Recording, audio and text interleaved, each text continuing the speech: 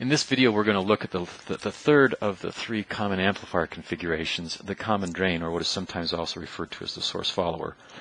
We're going to find that this configuration has the very nice characteristic of having a large input impedance, a large input resistance.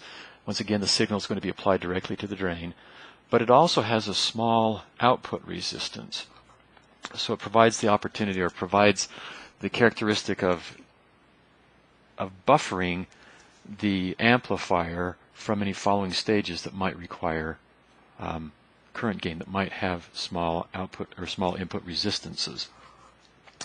We're going to find also that the common drain amplifier doesn't have much gain. In fact, under best circumstances, it's got about a unity gain. So no, we're not looking for voltage gain here, but we are looking for this resistance buffering, or this resistance matching effect. We're well familiar with the loading effect when connecting a relatively small input resistance to a source that's got a large output resistance.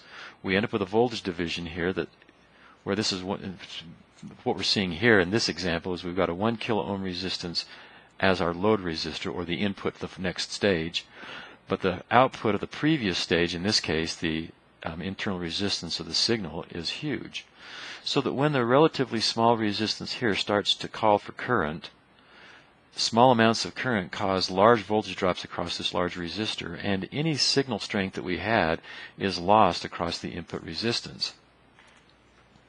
Not the input resistance, across the internal resistance of the source. We've addressed this problem in the lab using a voltage follower, or a buffer op-amp.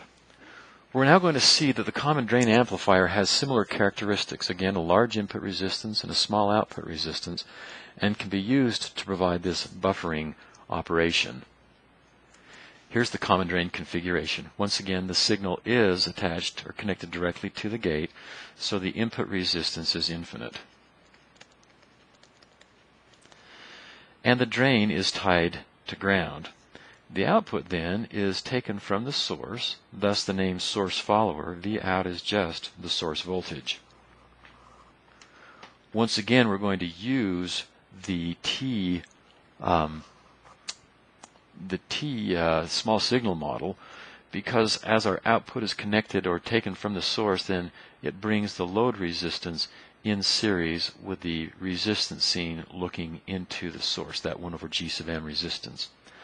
Now in general, R0, the early effect resistance, goes here, but once again we're going to neglect it just to simplify the calculations. We can determine the output resistance coming on over here. The output resistance is just the resistance seen looking into the source when the input source, or the signal, is deactivated. With the source deactivated, this point then is ground, and the output resistance is 1 over G sub m. So R out equals 1 over G sub m. G sub m a relatively large value, 1 over G sub m is a relatively small value. So the output resistance of the common drain has a small value. And just compare that to R out for the common source, where R out there was the parallel combination of R sub D with R out. Significant improvement in the output resistance, which again is one of the reasons that this common drain finds application. We can calculate the closed circuit gain A sub V by looking here at the output. A sub V, of course, is equal to V out over V in with the load resistance present. And we can see here that we've got V in is dropped across these series combinations, so V out then is just the voltage divider, not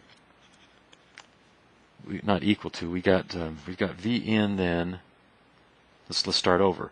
V out is equal to V in times R sub L over R sub L plus 1 over G sub m. So we can now form A sub V is just equal to V out over V in, which is equal to this R sub L over R sub L plus 1 over G sub m.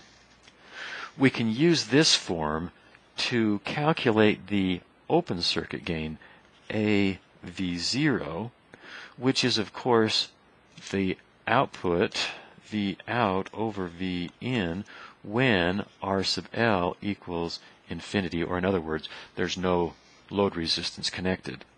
So coming over here to the closed circuit gain, R sub L over R sub L plus 1 over G sub M, let R sub L go to infinity, and we get then that AV0, the open circuit gain, is just 1.